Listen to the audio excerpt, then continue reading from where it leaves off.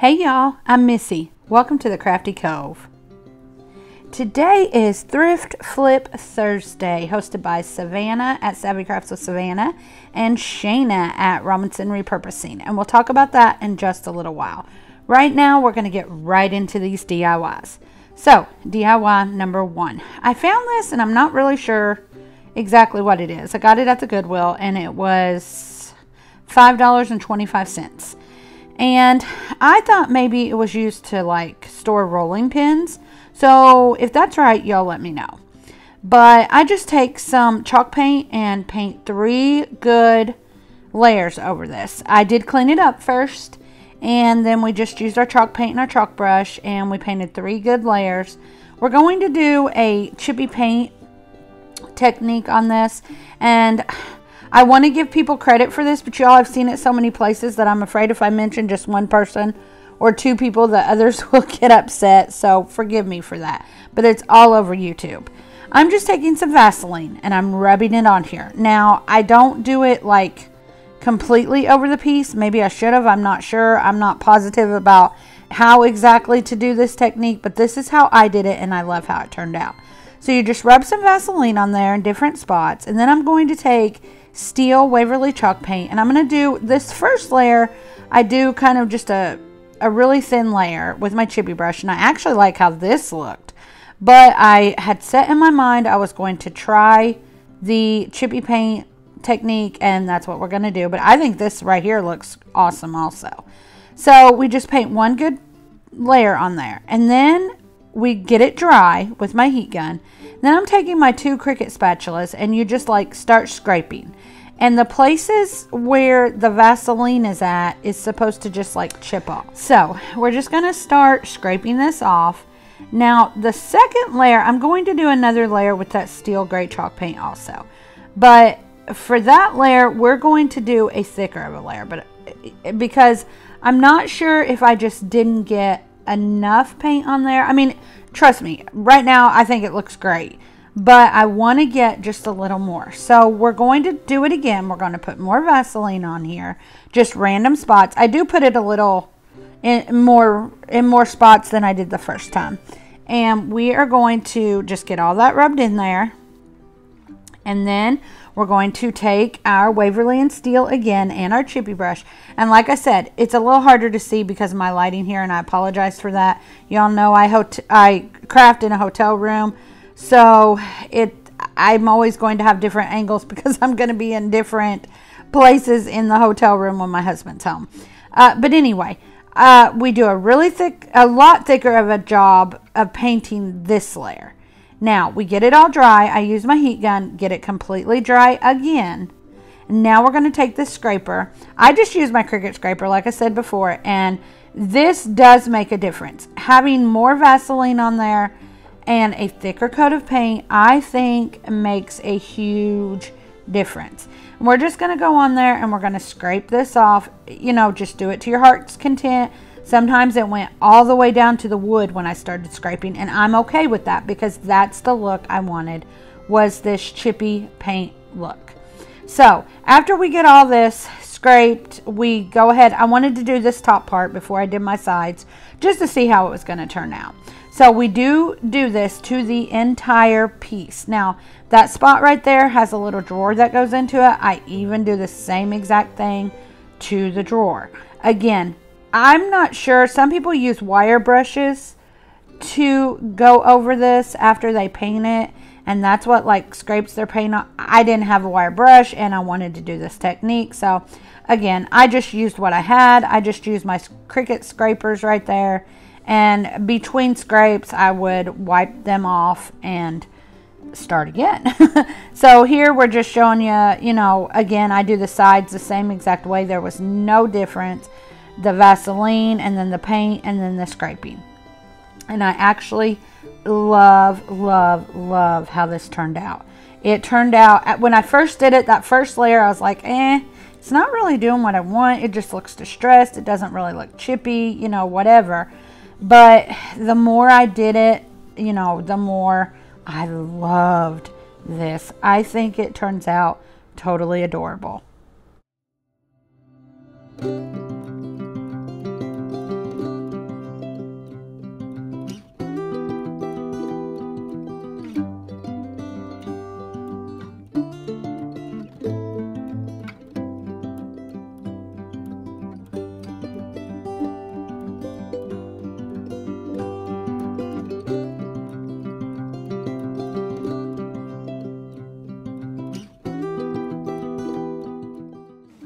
Okay, so now that we've got it all painted, I have made a decal that says farm. It's the Farm Compass, I believe is what it's called on Etsy. I'll try to remember to leave that link in my description box. Now, I am showing you all of this pretty much because this was a little difficult to get my vinyl to stick. And I don't know if it was because of the Vaseline paint combination, if it was because I scraped the paint off, or if it is my vinyl. I'm not sure.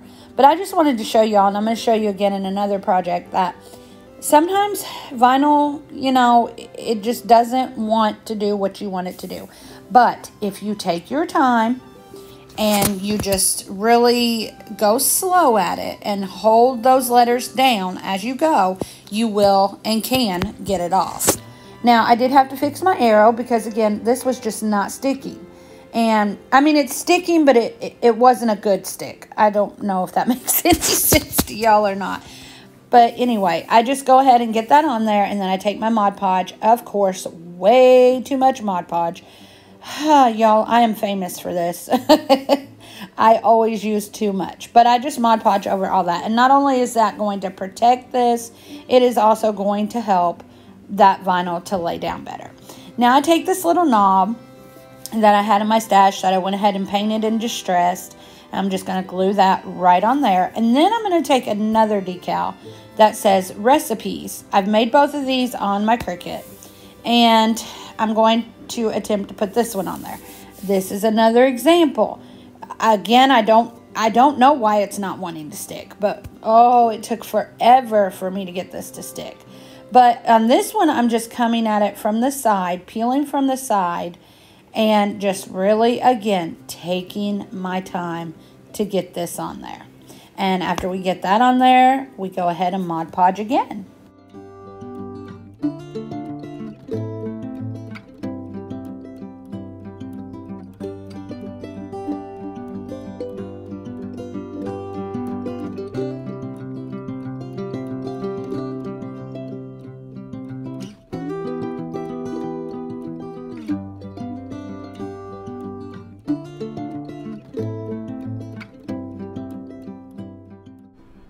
And this is our finished project.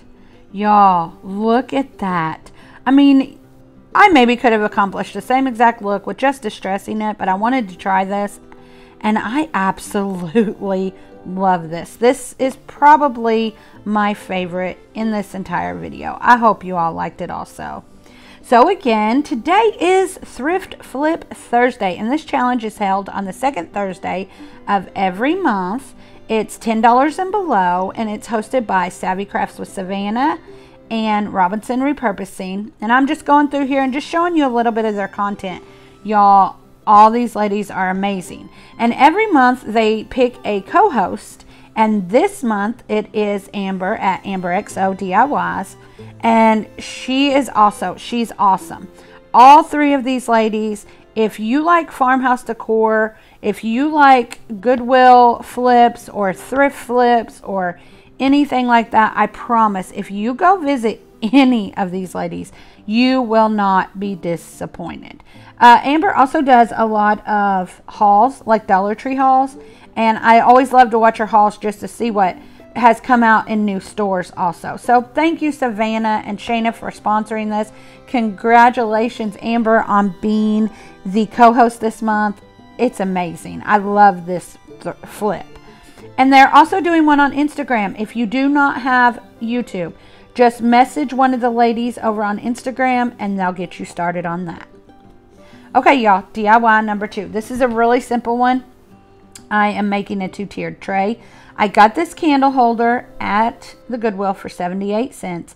These plates I have had in my stash since Christmas because at Christmas time I bought like 10 of them to make gifts with, and I think I ended up having 3 left. So these are 2 of those. But we're just going to, and we're also going to use some beads. But we're going to take this Waverly chalk paint in ink, and we're going to take and paint this entire candlestick. It does have like some fruit embellishments on it, but once you get it decorated, you can't really tell. So I didn't even bother with embellishing those with any more paint or distress or anything like that. These blocks are from a brain teaser game that I bought at the Dollar Tree a couple weeks ago and used on a previous DIY.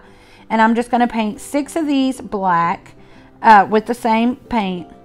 I only used 4. And this is another candlestick I got at the Goodwill for like $1, but this was used in a previous DIY, so it had some chips on it. So I just took it and gave it a little fresh coat of the black. Now this chicken came in a little box that I bought at another thrift store, and I think it was like 50 cents, maybe $1 for the entire box, but I loved it. So I'm just taking it and painting white Waverly chalk paint all over it. Now we're going to take one of our plates and flip it over. We're going to add some feet. That's what these little brain teaser blocks were for. We're just going to attach all 4 of these to the bottom of the plate. It doesn't give it a lot of height, you know, as far as that goes, but I just liked it because then it wasn't just sitting right on my table. I had a little bit of something that kind of, I don't know what I'm trying to say, y'all. It just gives it feet. So anyway, we take some E6000 and some hot glue, and we just glue all 4 of these on the bottom of this one plate.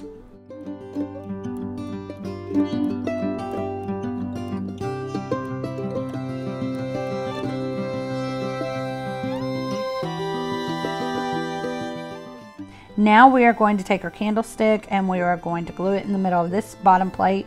Again, E6000 and hot glue, your short-term, long-term hold. That hot glue just holds it while the E6000 actually sets up.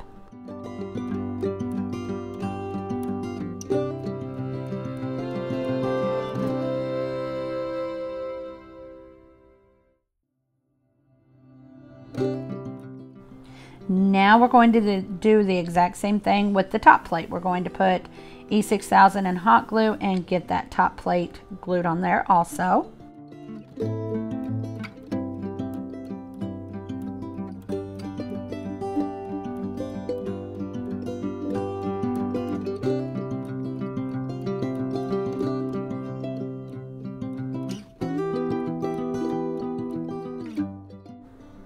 Now we're going to glue our second candlestick on that top plate. So again, E6000 hot glue, we get it as centered as we can. Y'all know me with measuring and centering. I'm not the best in the world, but it got on there and it looks pretty good, so I'm not really complaining about it, but y'all know how I am. After we get this second candlestick on there, we're going to take our chicken and we're going to glue it to the top of the second candlestick. And again, E6000 hot glue. And I'm sorry I'm out of frame, y'all, but it was a taller piece, so I apologize for that. And this is how this turns out. Super cute. I mean, this might have cost me $5 to make. Not counting, that's counting my plates that I already had, so actually not even that much. And this is what it looks like decorated, and I just think it's adorable. I love it. I can't wait to get it home and decorate it. So if y'all like my work and would like to support me, just visit my link in my description box and you can buy me a coffee. You don't have to. I just put it out there if you all would like to. Okay, y'all, DIY number 3 in our final DIY. I got this Lazy Susan is what I'm calling it. It's like a riser and a Lazy Susan, and it was $3.25 at the Goodwill.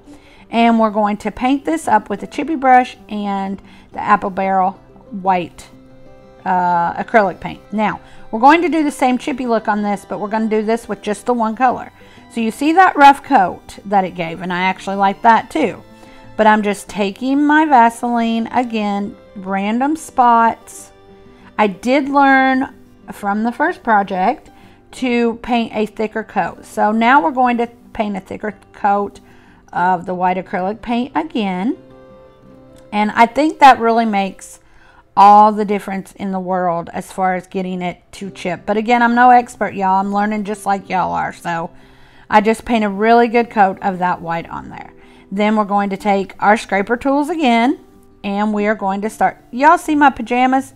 Yeah, I was crafting in pajamas that day, and yes, they are Christmas pajamas, but I was comfortable.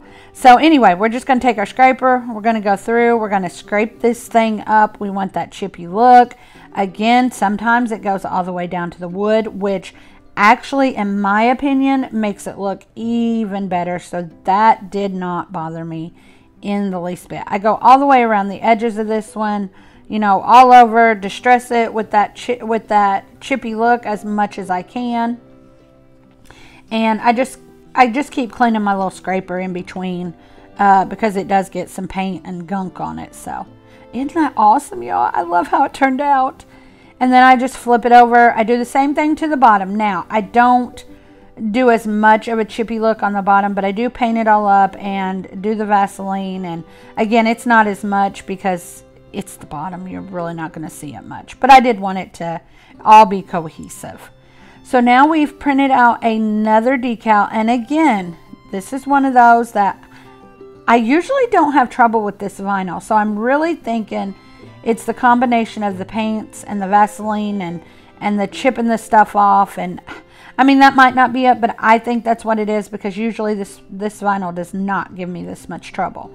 So again, I'm going to go ahead and show you a little bit of this, a little bit more than I would normally show you, just because I want you to see. It is frustrating sometimes with your Cricut, not with your Cricut, but with your vinyl. But if you take your time and just kind of, sometimes I have to just pull it off at different angles. Like I have to switch my angle to get it to pull off right. But if you take your time, it will come off. And it gives it such a high-end look. But again, if you don't have a Cricut, use your handwriting, use stickers. Dollar Tree has some awesome stickers right now. You can order decals off Etsy. You know, don't let this stop you from making projects like this. And again, I had trouble, so I have to straighten up some of my letters. Some of them come completely off and I just have to stick them back down, but no big deal. We get it done. Now we're just going to take some more Mod Podge, go over that. Not only is it protecting it, but it's helping that decal to stay on better. So this is what it turned out like. I love it. I said my favorite was my first project, but now that I'm going back through and looking at it, I really love all three of them, y'all.